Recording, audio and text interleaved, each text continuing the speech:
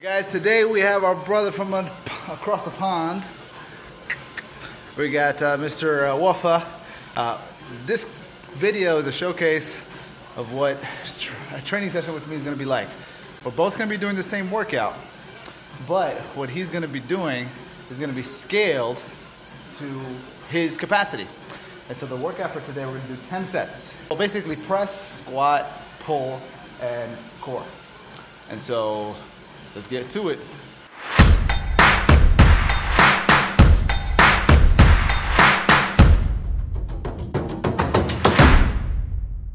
10 squats, 10 push-ups, 10 rows or pull-ups, and after that, 10 core basic. Essentially with something like that. You go 1, 2, 3, 4, 5, 6, 7, 8, 9, 10. After that, you're going to do push-ups. 1, 2, 3, 4, 5, 6, 7, 8, 9, 10. After that, pull-ups.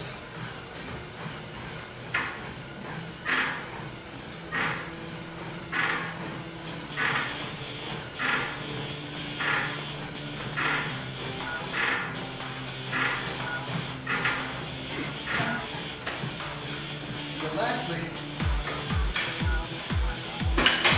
something core base. 1, 2, 3, 4, 8, 9, 10. So that's basically the circuit. We'll do that 10 times. A beginner squat tutorial to get started, even in the case of a warm-up. Making sure that you're moving in the right direction. It helps to have an object in front of you. And so in this case, you see how my toes are right up against the wheel. The objective here is to make sure that your knees don't go past the seat. Once your knees start getting close, right, you're gonna be pushing them out. So just the movement is to sit back. I'm sitting back and I'm pushing my knees out. If I need to keep myself from falling backwards, what I'm going to do is I'm going to literally grab this, come back up. And this is going to force you to maintain the proper technique for the squat, activating the glutes and making sure that you're sitting back as opposed to going forward. And a lot of times people do this, right? They buckle their knees. So keep your toes right alongside, push your knees out. That's what I would suggest would be first circuit, so go ahead and try that. Here. So in regards to the push-up, one of the things that we just need to make sure of when we're doing it is ensuring that your forearm is vertical, right? A lot of times, folks make the mistake of going out like this. What you want to do is you want to activate your chest. The way you do that is it's as if you're taking a couple of dials and you're turning them outwards.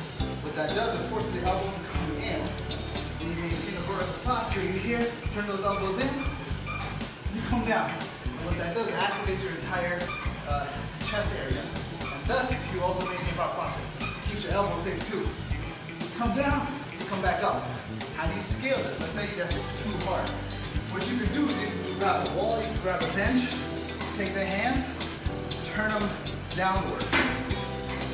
Grab that bench, and then from here, show you a good position.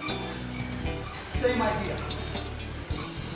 And you can practice scaling your push-up, whatever makes you do it easier. Sometimes it might even help you get on the wall, right? And sometimes it might be hard to do this on the wall, so you might need to go sideways. But same concept, right? If that's easier to do, so pick the level that's easiest, and if you get really good, you can even turn it up even higher. And go all the way to the point where you can sit upside down. In addition to vertical forearm, and for the purposes of chest activation, the other thing that you want to consider is your shoulder position. Essentially, sometimes people, they'll go from here and they'll shrug their shoulders, and as a result, they'll really tighten up. Even over here, if you turn your hands around, right, and doing the push-up, sometimes people do this and that. First start here. Basically, bring your shoulders forward and down. And that way you have full control. Even when you're scaling it, don't be here. Shoulders down. Forward. Like that. Not here. Here. This last bit, not the last bit, the third exercise is pull-ups. A lot of folks can't do pull-ups. What's the alternative? One option is if you have a barbell. This is not a barbell, but if you do have a barbell, what you can do is you can set the barbell on the floor with the weights, and instead of pulling down this way, you can simply come down here and bring the barbell and pull it up like that. So if you're bringing up the barbell off the floor, you're here, and you're basically pulling the barbell to you. It's called a row. If you don't have a barbell, in which case you don't, you have the option of a dumbbell. You can grab whatever dumbbell is appropriate. Let's just grab, for the sake of the example, for a 35. So you get right here. Make sure that your back is neutral. You feel the pull in your hamstrings. You bring that down. Don't do this. This is bad. This is good. You have to stabilize your whole body for this. Boom. And always focus on the descent. Explode up, let it go down slowly. Just like that. So, a third option, if you have the opportunity, like in this case, you might even be able to pull this off. Well, actually, we can do this, right? You can do whatever the weight is. So if you have this, same concept. Instead of pulling here, you're pulling here. And essentially, if you're going to do a pull-up, it's the same concept here. You're pulling like that. So, now, when it comes to a core-specific exercise, there's a lot of different options. And so, one of the ones that I did was your simple reverse crunch. Right, you're here, boom. You can take this even a little bit further, bring your here, boom. Or you put your hands down, leg raises. If you like jiu-jitsu, you can go with the triangle. Throw your legs up. Or even simpler, if you've got a ball, this actually is a really effective one. Simply get to this position. You bring your hands out, and then from here you literally just crunch up.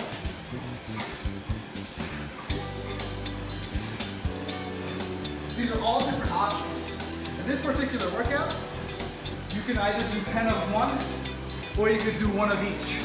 Whatever makes you feel comfortable. The key thing is to get that core movement together. It's going to end up looking like this. So you're here. 1, 2, 3, 4, 5, 6, 7, 8, 9, 10. 1, 2, 3, 4, 5.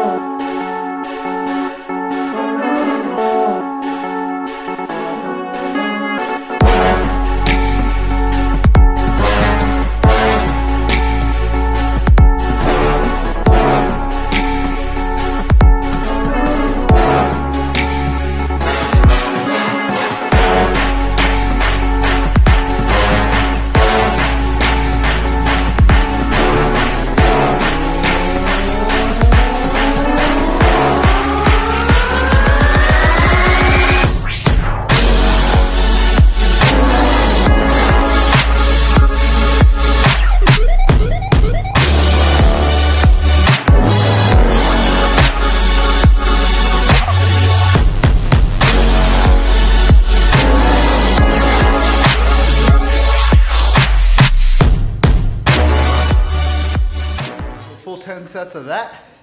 Be a good workout. Should take you about 30 or so minutes. Again, scale it. If it takes you more than 30 minutes, you're going too heavy. It takes you less than 20 minutes, you're going too light. So, take care.